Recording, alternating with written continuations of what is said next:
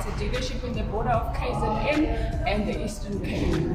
I started my motoring journey in 2005 as a costing clerk and a hostess in the service department.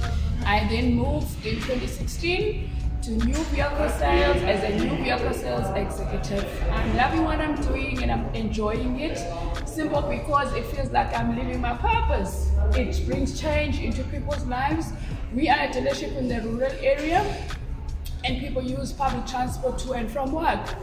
And seeing them take delivery of their first vehicles and knowing that it's going to change their lives for the better makes me feel so happy.